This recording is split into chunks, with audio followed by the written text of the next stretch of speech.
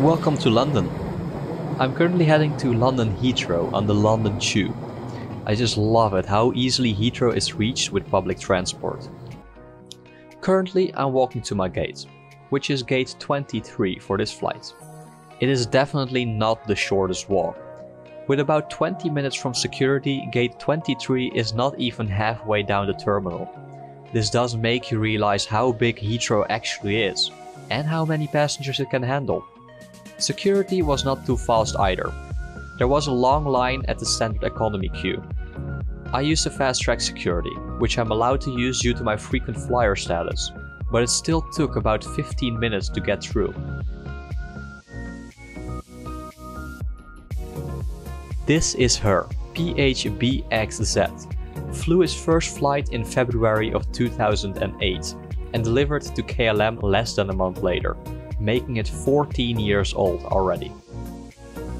Normally, KLM boards in zones 1 through 5, although most airports, including Heathrow, choose to board in 2 zones. First, the Sky Priority Zones 1 and 2, and after that the Economy Zones 3, 4 and 5. This creates one short line and one very long line. I upgraded to an economy comfort seat, which is very different than standard economy with the new interior. The seat features a device and cup holder, which is exclusive to the comfort seat, and of course an adjustable tray table. In the seat pocket in front of you, you can find a paper bag featuring the beautiful KLM logo, and the safety instruction card for the 737-800 and -900. My seat and the seat next to me did not include the Holland Herald magazine, sadly. With the new KLM interior, all seats now include a USB charging port, which is a huge upgrade. And of course, the most important part of the comfort zone is the legroom. As you can see, I'm able to fit my whole hand between my knee and the seat. Just for reference, I am 1,75 m or 5'9", so the legroom is great. After boarding this almost full flight, it was time to depart our gate. London Heathrow is not only big, but also very busy. According to Flight Radar 24, it took us exactly 22 minutes to taxi from the gate to the runway.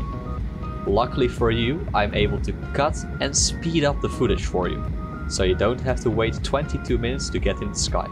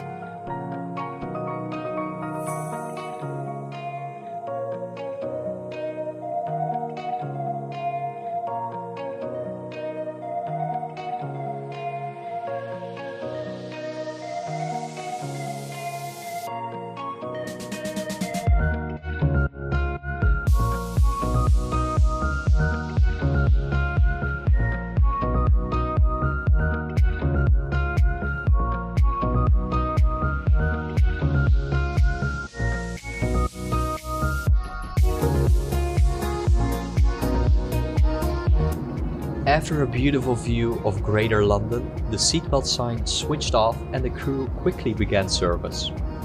As this flight is only 45 minutes, the service is limited to a bag of crisps and a bottle of water. There were no other drinks on board for economy passengers. Earlier I said there was no magazine on board, but there is Wi-Fi on board. All passengers are able to enjoy free messaging Wi-Fi during the whole flight. Or paid packages, which are the Surf Pass for €8 or the Stream Pass for €12. I kept it short and simple with a free pass. More is not needed on this short flight. After a short service, we started our descent into Amsterdam. Sadly, the seatbelt sign was switched on during most of the flight due to turbulence. Nevertheless, enjoy this dark but clear approach into Amsterdam.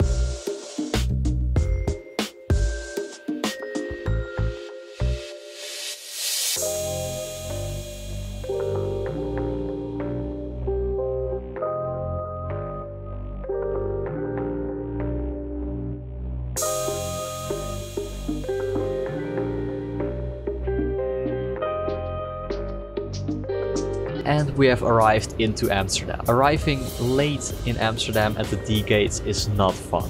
You have to walk all the way over to the F gates for passport control, and that is the only one open. This is about a 10-minute walk. After passport control, you are lucky if you have a carry-on only. Else, you have to walk another 5 to 10 minutes over the European baggage belts. Eventually, I did make it though, and I enjoyed this flight very much. Everything at both airports was located far from the gate itself, which is quite annoying. Boarding was not done in zones and therefore pretty inefficient. All this was compensated by the amazing flight. The crew were very welcoming. The service for this short hop was good. There was Wi-Fi and an USB port to charge your phone. The seat was good, amazing even. Good legroom, an additional device and cup holder, and designed very nicely with a new KLM Sky interior. I'd like to thank you for joining me on this short 45-minute trip to Amsterdam. If you have any pointers for me, let me know in the comments below. If you enjoyed this video, please leave a like and subscribe to not miss any upcoming reviews. And as always, I'll see you on the next one.